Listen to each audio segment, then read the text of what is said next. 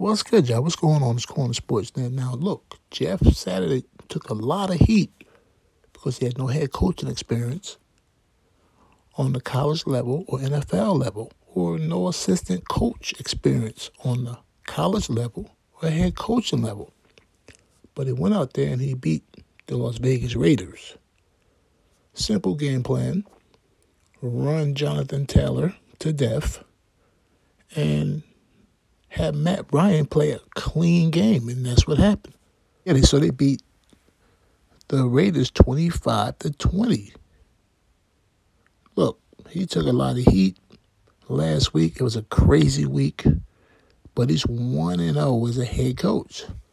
So congratulations on your victory. And he beat a man, Josh McDaniels, who has great coaching experience as a head coach and assistant coach, who worked under Bill Belichick for years. He was head coach for the Denver Broncos. But Josh McDaniels, he's just not a good head coach. The Raiders were a playoff team last year. This year, they're what, 2-7?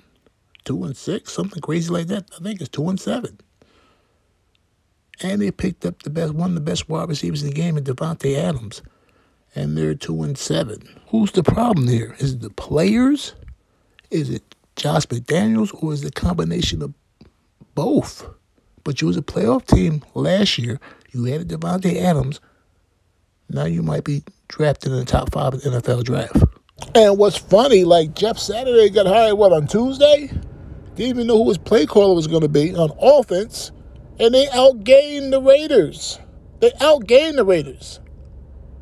The Colts had over 400 yards total offense, and the Raiders had a little bit more than 300 yards, but Jeff Saturday, he did a great job.